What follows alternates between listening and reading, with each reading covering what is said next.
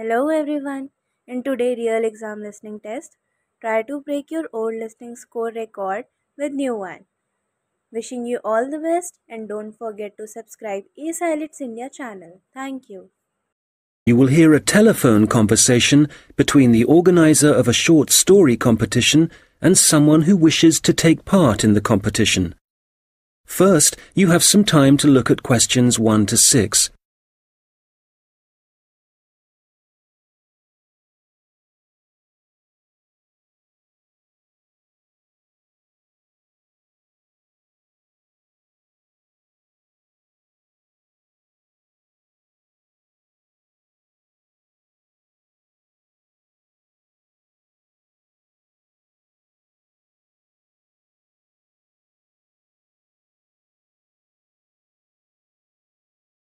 Good morning, Dave speaking. Oh, hi. I'm phoning about a short story competition. I saw an advert in a magazine and I was just calling to get some details. Yes, certainly. I'm the competition organizer, so I should be able to help. What kind of details are you looking for? Well, does it cost anything to enter? Yes, there's an entry fee of £5. Okay, that should be fine. It's a short story competition, so how many words is that? Well, we want to give people a reasonable amount of freedom, but the guidelines are around 3,000 words. Oh, that sounds quite a lot. Well, it's not as much as it used to be. We did have a limit of 5,000 words, but some people thought that was too many. So this year we've reduced it. Right. And does the story need to be about anything in particular? No, you can write about any topic you like. But the main point of the competition is that it has to have a surprise ending. Oh, I see. That sounds interesting. I don't think I've ever written a story like that before. Yes, it's something we've introduced for this year's competition. Right. I'm 18. Is there any age limit? Yes, you need to be 16 or over. So, if you're 18, that's fine. Great. So you have the competition once a year, is that right? Yes, we start advertising in January, and the competition takes up a lot of the year. We give people a few months to write their story, and then it takes quite a long time to judge all the entries and to announce the winners. I see. So when is the closing date for the competition? It's already April. I hope I'm not too late. No, you've still got plenty of time. You need to submit your entry by the 1st of August. After then, it will be too late. Although you can always enter next year's competition. Okay, good. So how do I enter? Well, we have a website, and the best way to enter is to complete the entry form online. We also have more details of the competition on the site. Shall I give you the web address? Yes, please. Okay, it's www.comp4ss.com, and that's the number 4, not the word 4. Okay, thanks. I've got that. So I can complete the entry form online, but how do I send the story? Do I print it out and send it to you? Well, you may want to print the story out so you can review it, but don't post it to us. When you've finished your story, you will need to email it to us. The email address is on the website I gave you. Okay, that's fine. Before you hear the rest of the conversation, you will have some time to look at the questions 7 to 10.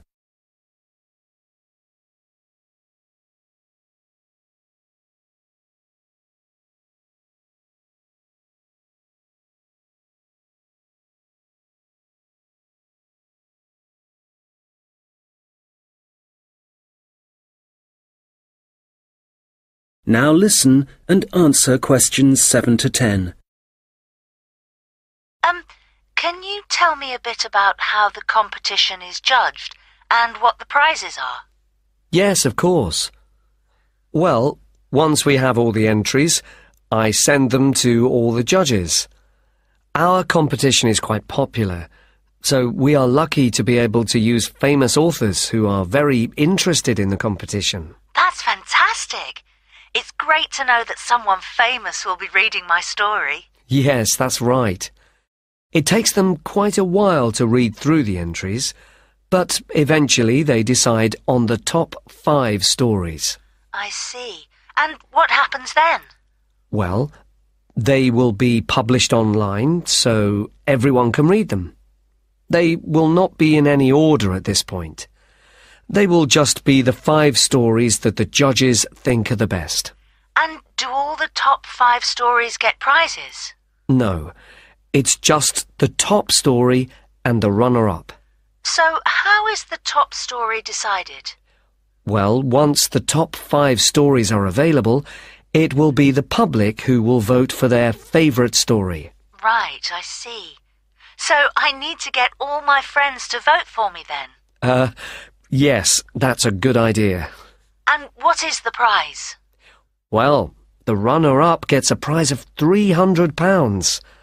But the winner gets a trip to Spain to attend a workshop for writers. Wow, that's brilliant! I'd better get writing straight away. Yes. Good luck. Thanks. That is the end of section 1. You now have half a minute to check your answers.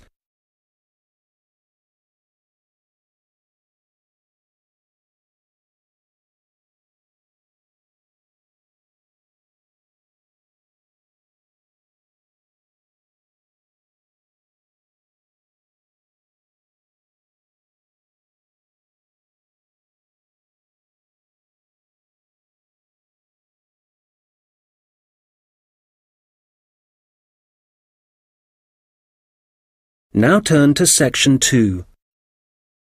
Guide talking about a sea life centre.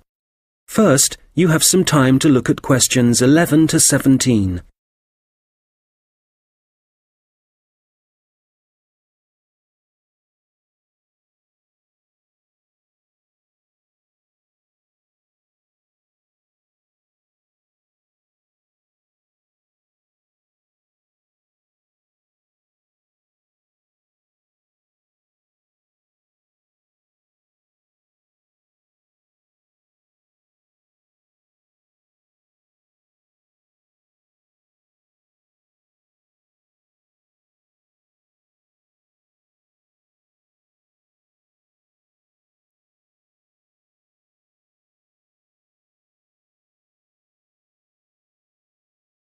Okay, so hi everybody and welcome to the Sea Life Centre. Before you start on your tour, I'd just like to give you some information about things to look out for as you go. Well, first of all, I guess some of you may have been here before and may be surprised to see the name has changed. We're not called World of Water anymore. Since the beginning of this summer, we've been renamed, and we've also made a few other changes. However, the main attractions like the aquarium, the crocodiles, the penguins and so on are still here. But we have a new restaurant and picnic area, and the latest thing that we have, and it was only finished last week, is the splash ride. This is an exciting new area of the centre and is pretty scary, and of course you do get a bit wet, so make sure you're not wearing your best clothes. As I said, the main attractions are still here, and the most popular thing that everyone wants to see is feeding time, especially for the crocodiles and the seals. We used to have the main feeding time in the afternoon at around 3 p.m.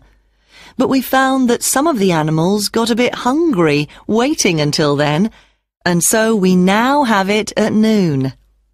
They seem much happier with the new time, although it's a bit difficult to know what they're thinking. Now, I'd like to mention something new that we've introduced this year that we're very excited about. It's called a VIP ticket. The VIP ticket costs an extra £2 per person, and you will be amazed at what it allows you to do.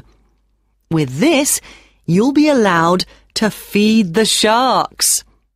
Now, I know that for some people, this might be quite a frightening thing to do, but it is perfectly safe. For those of you who are a bit unsure, we do have a video you can watch to see what happens. It's a great experience, and your friends will be very impressed. Speaking of friends, I'd just like to remind you that the Sea Life Centre will be more than happy to organise a birthday party for you and your family and friends. If you need more details, you can speak to me afterwards, and there are also forms at the entrance that you can fill in. I'd also like to bring your attention to the good work that the Sea Life Centre is doing in support of animal conservation. I'm sure you're all aware of the worrying situation with a large number of species facing extinction. Here at the Sea Life Centre, we're taking action by asking as many people as possible to sign a petition. Once we have over 5,000 signatures, we are planning to send it to the government in the hope that more people will begin to take it seriously. Right, well, there's obviously a lot going on at the centre and a lot of things to discover. At all the attractions, there is helpful information, so please read as much as you can, and if you want to see what you've remembered, please do the quiz after your visit. There are no prizes, of course, but I'm sure you'll be surprised by how much you've learnt.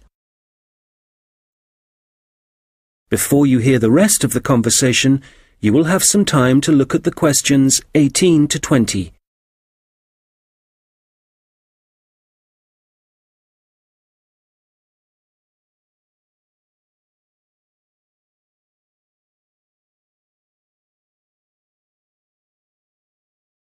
Now listen and answer questions 18 to 20. So, before I leave you all to start your tour, I've just got a few tips. There are a large number of attractions, and you may not have time to see them all. Of course, there are the old favourites like the aquarium and the crocodile cave, but if you don't have time to see everything, make sure you visit Turtle Town, which is beyond the aquarium and the seal centre. This is very special and has a large number of endangered species, and as it's at the far corner of the Sea Life Centre, it often gets overlooked. I also have to apologise for the Penguin Park. This has needed some urgent work to be done, and so will not be open for the next week. We're very sorry about this, but I'm sure you'll find the Seal Centre, which is directly opposite it, will keep you entertained just as much, if not more. We're also very busy today, as you may have noticed on your way in. Everyone starts here at the aquarium, but as it's so big, there's no waiting to get in. But today, we're expecting a lot of people to want to see the crocodile cave, as a couple of eggs have hatched out. So expect delays there and, if you like, move on to the Seal Centre first and then go back when things are quieter towards the end of the day.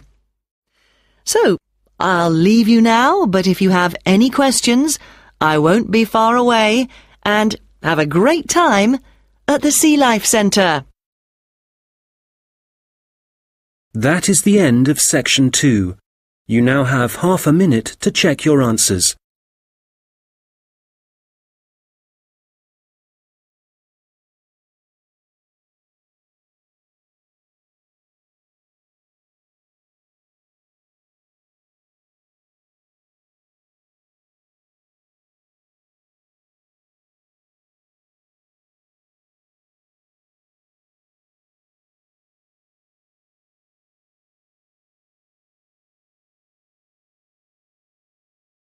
Now turn to section 3.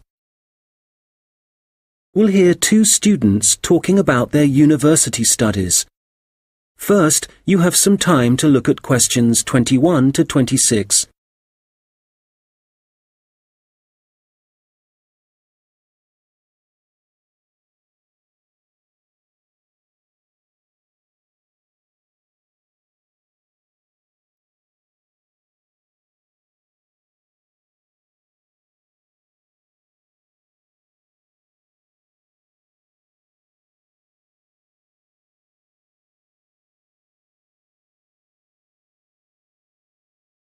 Oh, hi, George. How's it going? Hi, Martina. It's going well. How about you? How's university life? Well, it's great. Apart from the studying, of course. Yeah, me too. What are you studying? I seem to remember that you were going to do art. That was your best subject, wasn't it? No, not really. I just liked the teacher. He was French and had an amazing accent. My favourite subject was history, but I couldn't see what career that would give me. Oh, right. So what did you choose? Well, I found it really difficult to decide. I was really good at science, but I must admit, I never really enjoyed studying it. So, in the end, I decided to opt for English, which was my second favourite subject, and I thought it would be more useful to me than studying anything else. So, that's what I'm doing. How are you finding university? Well, it's a bit of a challenge, I suppose. Are you finding it difficult? Well, some of it.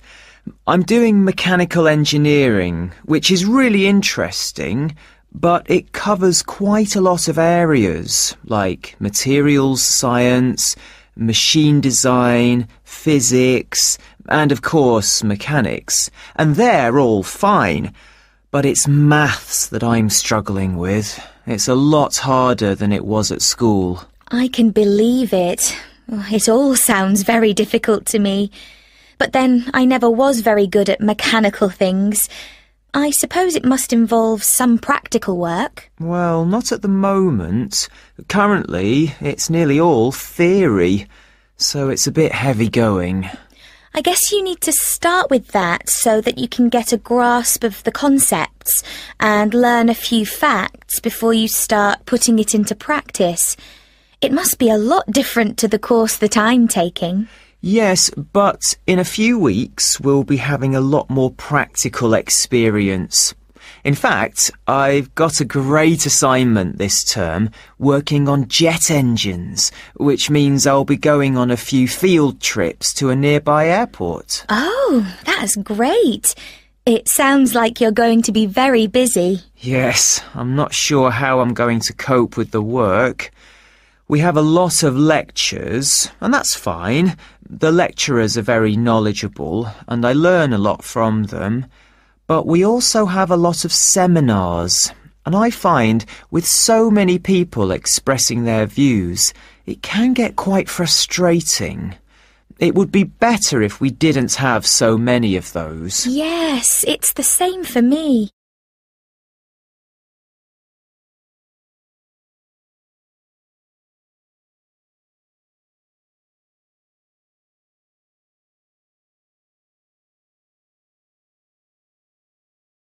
Now listen and answer questions 27 to 30. How are the students at your place? Well, I haven't really met anyone yet. They all seem a bit quiet. Perhaps they're working hard. They don't appear to be very studious here, but they are very friendly. I must say, I've been doing a lot of sitting around and chatting over the last week or so. Well, that's good. The only person I've spoken to, really, is my tutor. He's very approachable and seems to understand how difficult it can be starting university. It's good to have someone you can talk to, and he may help you meet other students. Actually, that doesn't bother me. I'm bound to get to know some people sooner or later. It's more a question of finding out what I need to do, where to go and so on.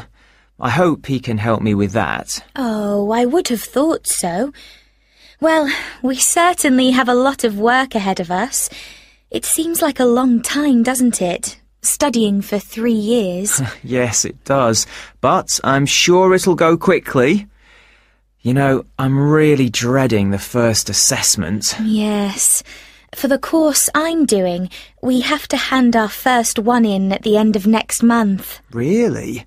So, have you got the topic yet? No, but we'll get it soon. I'm not sure how much we have to write yet. Not too much, I hope. I know what you mean. And it's hard to study, especially where I am now. Oh, where are you living? I'm living in a hall of residence. I thought that would be a good idea, as there'd be a lot of people around, but I'm finding it a bit noisy. I can see that I'm going to have problems when I really need to get down to some work. So, I guess you need to be somewhere on your own then? Yes. Well, I do like to have some people around me, so I'd prefer to live with a family somewhere, in a house not too far from the university. Well, good luck with that. Yes, thanks. And good luck to you as well. Oh, I have to dash now. I've another lecture in 10 minutes. Bye for now. Bye! That is the end of section 3. You now have half a minute to check your answers.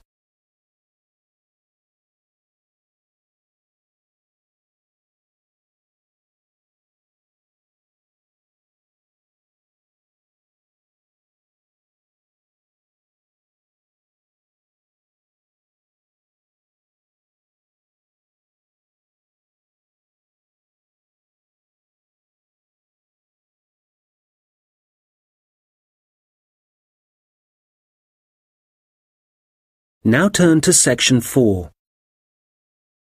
You will hear someone talking about creating a presentation. First, you have some time to look at questions 31 to 40.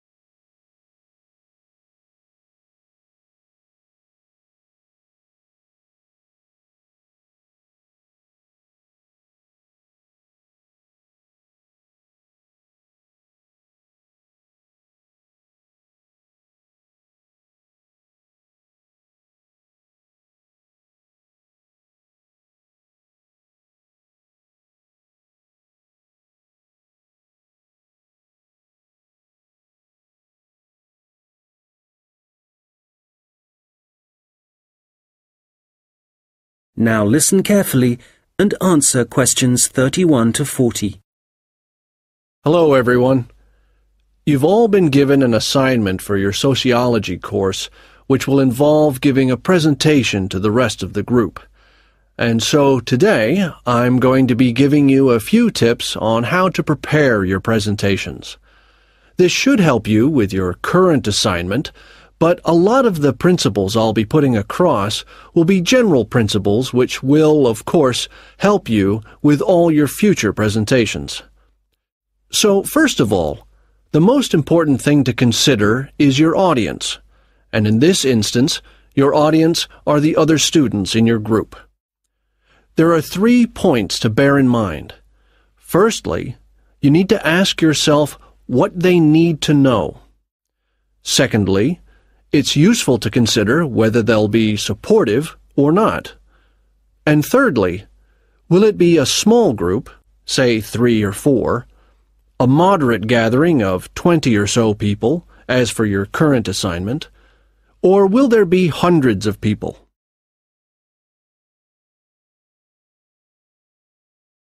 Having said all that, what I'm about to tell you will apply equally to any audience. So, how do you structure your presentation? Right at the beginning, You should tell them something that forces them to pay attention. This could be something surprising or even shocking, but it needs to be relevant. After that, you need a list of items or topics showing them what you'll be covering, rather like an agenda. And then the main part of the presentation will follow. This main part will be the detailed information you'll be presenting, and could include facts, statistics, personal experiences, etc. After this, you should summarize what you've presented and close with what I call next steps.